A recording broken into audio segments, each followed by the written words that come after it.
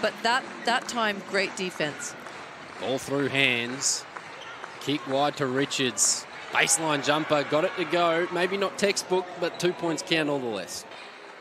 Came in shooting under 20% from deep this game, Lauren Jackson. Good hands from George, again avoiding the over-the-back foul, and the Flames are off to the races. Jackson tries to slip, nothing doing. Russell thought about it, single digits on the shot clock. Cole flips it up, but no, good hands from the Flames. Madgen came up with it.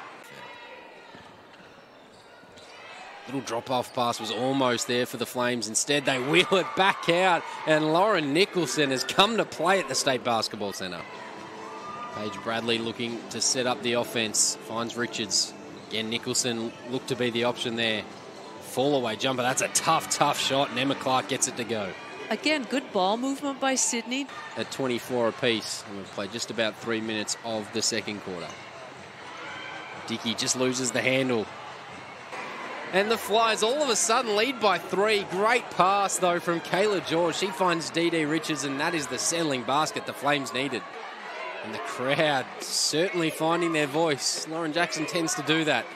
Nicholson, what a tough finish with the left hand. What a game she's having. She's up to 14. It really was her quarter.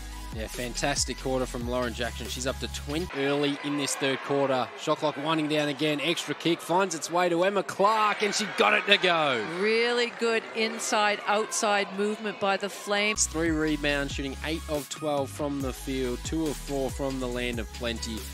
Jasmine Dickey wearing Lauren Nicholson, making her work for every single possession, but she makes the right pass, and up steps Kayla George.